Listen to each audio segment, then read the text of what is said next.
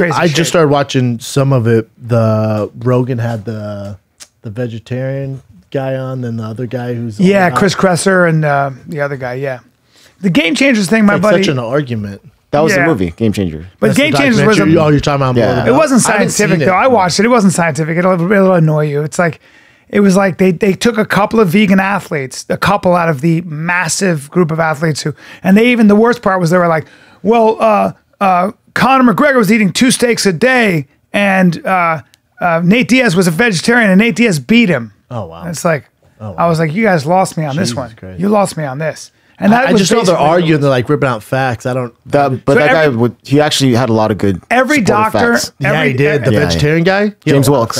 Yeah, the guy that's involved. Oh yeah, it's kind of like Rogan, homeboy, who's going against the documentary versus that Chris guy. Kresser, yeah, and that guy was ready to go. Ready to go. I want to see it. I want. It's actually a really good podcast because a lot of the doctors on there have vegetarian based clinics and make a lot of money off it. I'm not saying they're not scientific. I'm not saying they're wrong. You gotta wrong. watch me. Yeah. They bring that up to him, and he's just he was so ready to go. I think there's a lot of value in eating a plant-based diet. Yeah, I don't think eating just all meat all the time.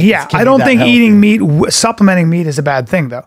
There's just too many cultures throughout the world that live a long time and are very vibrant that have eaten meat.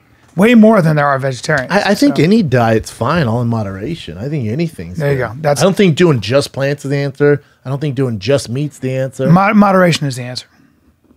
Moderation is the answer. It'd be tough to go just plants, man. I can't do it. I wish I could. I wish I had the discipline. I don't like it.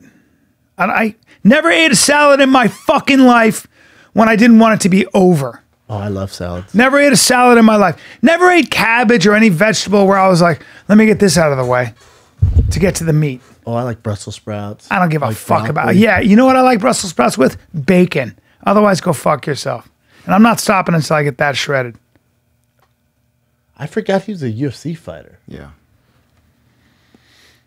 Yeah. Executive producers are Arnold Schwarzenegger. Wow. Lewis Hamilton? There's a lot of big names. Even James Cameron's attached to it too. Jesus. Yeah. Jackie Chan? Mm-hmm. Yeah, but these guys come late in life as they're older. It's as I get older, red meat.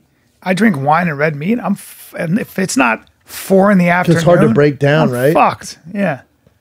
So as you get older, it really does change. You have less enzymes and stuff, and you should probably transfer to a plant-based diet. I can believe that. Or at least heavier plants, right? Yeah.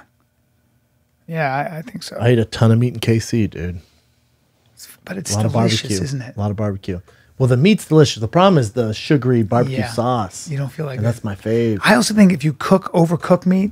So for school, I had to eat a bunch of meat. I'm eating buffalo in the scene, and I had to eat it. It was real buffalo? No, but it was steak. But they cooked it like through and through. Oh, so it's well done. You can't have it raw because it's in the thing. I feel like the nutrients are gone.